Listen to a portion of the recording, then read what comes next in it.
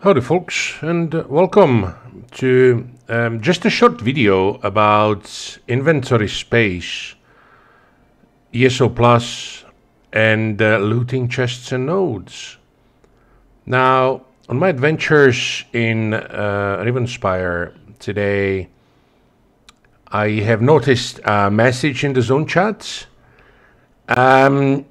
saying that people who don't loot nodes, like all of them, all of the stuff that's inside, for example, there can be like ochre or worms in plants and that kind of stuff, or people who don't loot all the stuff from chests are not the quote-unquote real gamers.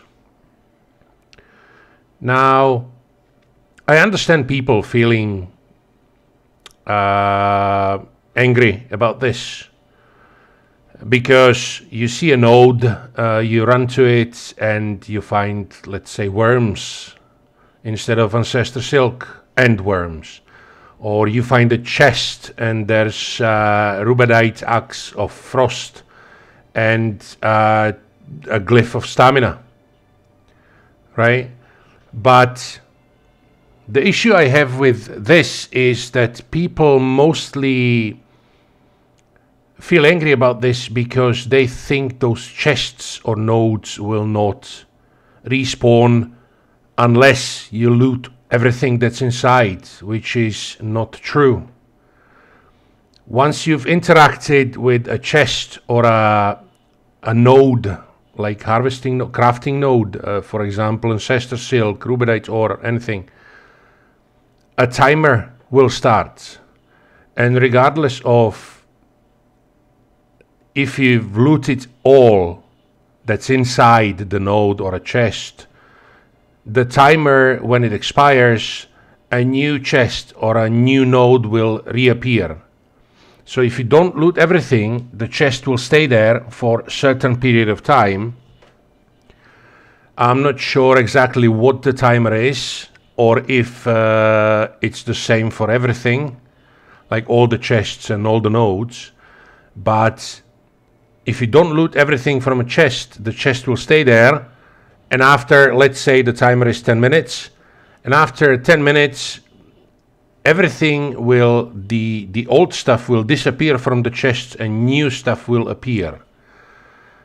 Now, I have tested this myself because I had an argument with someone a long time ago about this, and I'm pretty sure I found a developer post either on the forums or Reddit or somewhere. It was ages ago, maybe a year or two, I don't know.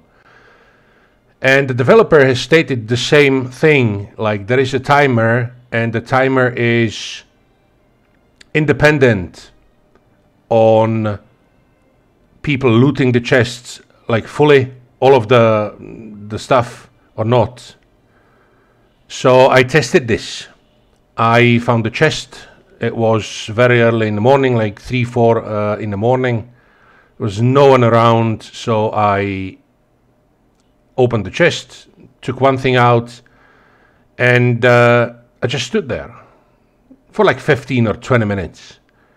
And after, again, 15 or 20 minutes, I opened the chest, ta-da, brand new stuff was in it. And the same, I tested it with the crafting nodes. So, like I said, I understand why people are angry about running to a chest, hoping for a Infernal Staff of Mother Sorrow or something like that, and finding rubedite Greaves of Magicka or something like that. But it's the timer is there, and it doesn't matter if you loot all the chests or the node will respawn. Now, people also have issue with the fact that people don't loot everything because they waste their time. Now, if you see a chest in the distance, you run to it, you spend some time running towards the chest because you were going east and all of a sudden you see a chest west. So you stop running east and you start running west, and you get to the chest and you spend like, I don't know, 10, 20, 15 seconds by running to the chests, opening it, and only finding Rubinite Greaves of Magicka. I know it's a waste of time, but there are people. I have friends who don't have ESO Plus. I don't have this issue because majority of time that I play, I do have ESO Plus.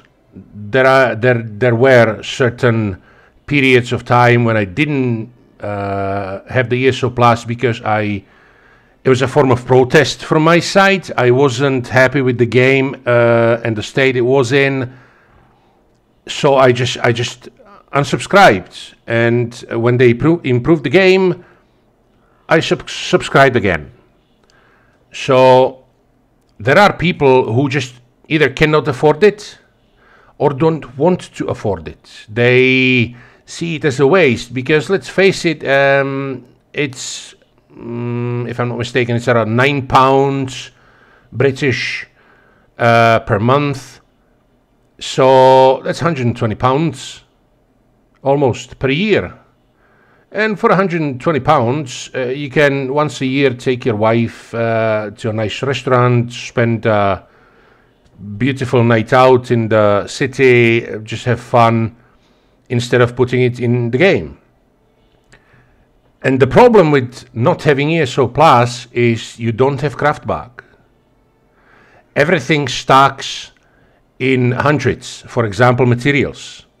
If you have craft bag, you have stacks of 200, say Ancestor Silk. But if you don't have a craft bag, everything stacks in hundreds, so 100 Ancestor Silk stacks. And if you don't have a merchant, like this merchant assistant, right, this one, you may find that if you venture outside and pick up nodes and chests, you can find them literally like every 10-20 seconds. You can find a node or a chest, right? And if you loot everything, the worms will not go to craft bag. They will stay in your inventory. Your bank has only half the space compared to ESO Plus. So you can put, like, instead of 200, or I don't know what the max limit for a bank is, you can only put, let's say, it's 200 or 300, you can only put 150 in your bank, because everything is tied to the ESO Plus. So you have more stacks of materials, you don't have merchant to sell stuff as you walk around Tamriel. So by looting everything, your inventory will get cluttered extremely fast. Now, what you can do is either go to the nearest merchant, like nearest town or a village, find a merchant and sell it, or delete the stuff.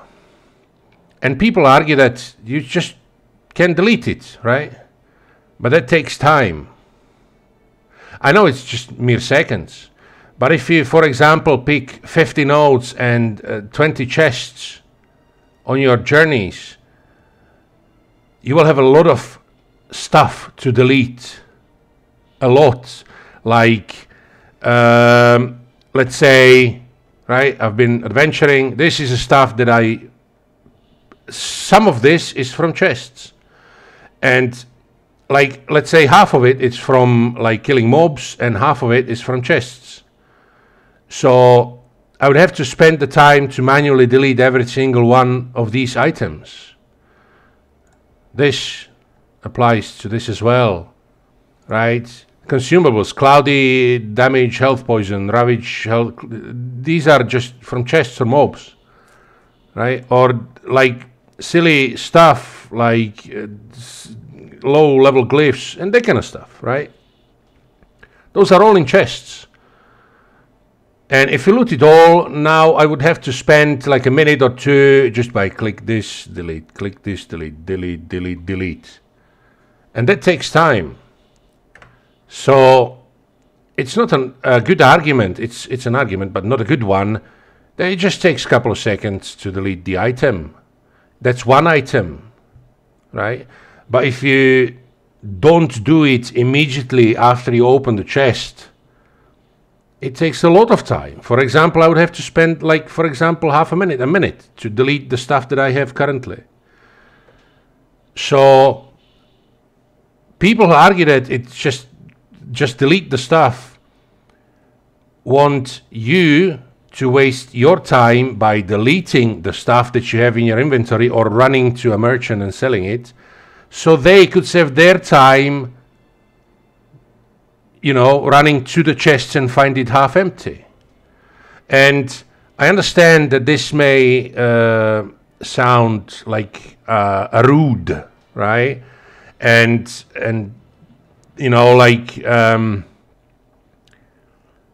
I loot everything from chests, just to mention this up front, but I do understand people who leave stuff behind, because they will simply either waste their time or they will not be able to pick up loot from stuff, from chests or mobs later on, because their inventory will be full. Now,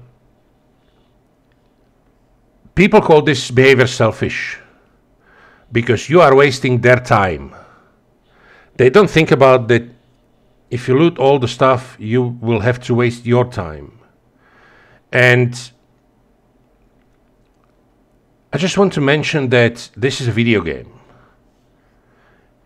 Nobody is entitled to anything. It may seem rude to leave stuff behind and waste somebody else's time, but on the other hand, like I said, you have to understand that these people want to save their time.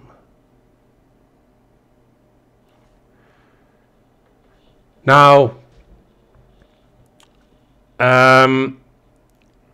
again, this is a video game.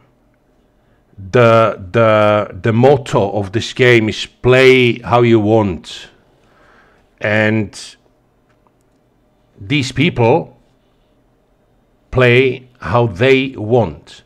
Not all of them, people who leave stuff behind, don't have craft bag or a bank space or the problems or issues with their inventory. I understand that, but nobody owes you anything in this game. You are not entitled to anything in this game.